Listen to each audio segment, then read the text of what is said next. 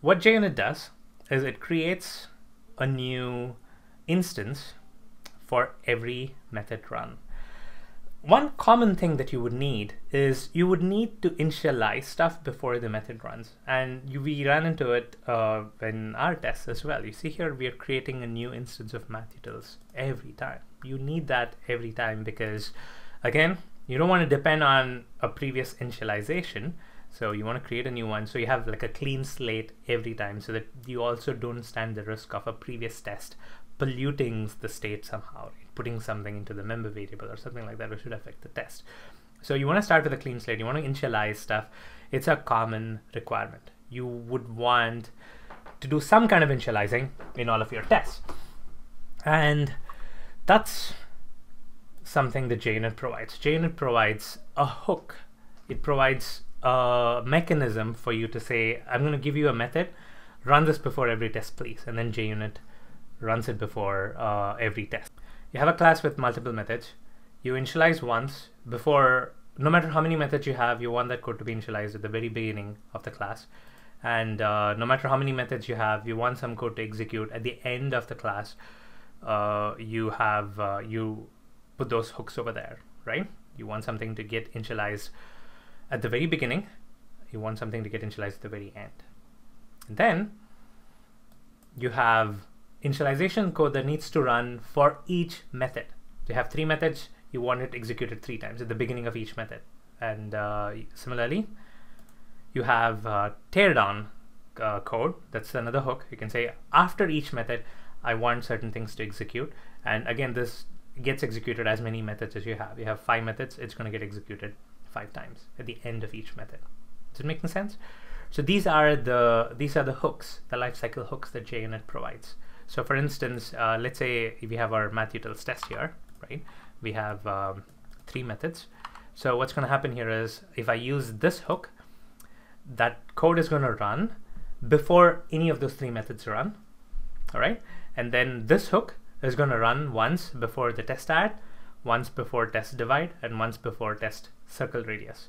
And then this one gets executed once immediately after the test add, immediately after test divide, and immediately after circle radius. And then this one gets executed just once at the end of all of those things. These are the lifecycle hooks that JUnit provides, and these all have annotations that you can use to put on your methods, and then JUnit is going to execute them.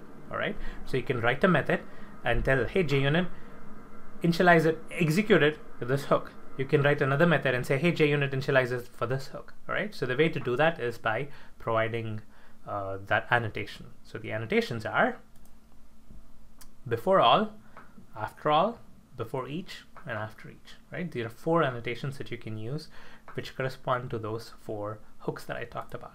Right, this is before all.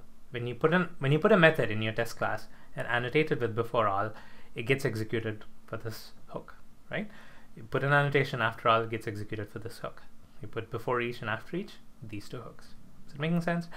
I'm going to demonstrate that by writing some code. What we want to do is use the before each annotation so that we get rid of the duplicate initialization of the MathUtils instance, right?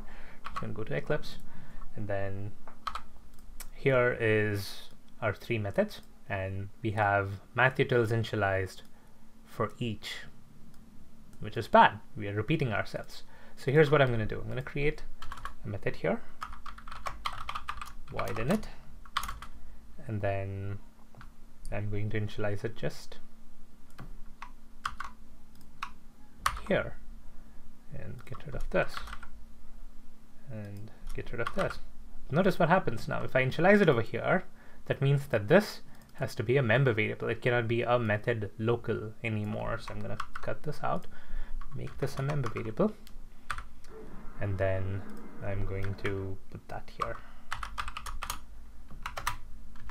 MathUtils, those new MathUtils, right? So I have a member variable here. So I essentially kind of have shared state, but it is okay because I'm not depending on the order. I am having the initialization set it up each time so that I don't care if add runs before something else. I'm not initializing it in one of these test methods because there's no guarantee that which of these methods are going to run first. So the before each, after each, before all, after all, those are the only ones which have the ordering guarantee. All right, so that's what I'm doing over here. So I have the init method, and what I want to tell JUnit is, please run this before anything else runs. All right, to do that, I use at before each, and then I import this from JUnit Jupiter. And I've told JUnit, hey JUnit, execute this before each method runs. So it doesn't matter if this thing is doing something with mathutils, right? You put something in mathutils which could affect another test. It's perfectly fine, because guess what? That's going to get scrapped. The next time test divide runs, the before each is going to execute. You're going to get a new instance, fresh instance of mathutils, and that's what this is going to be using when you use this. Is that making sense? All right, so now look how simple our test has become. It's become much more elegant because you've removed the duplicate code. I'm going to run this one more time. And of course, I need to put this back to arithmetic exception. Otherwise, our test will fail. And now let's run this just to prove that this works.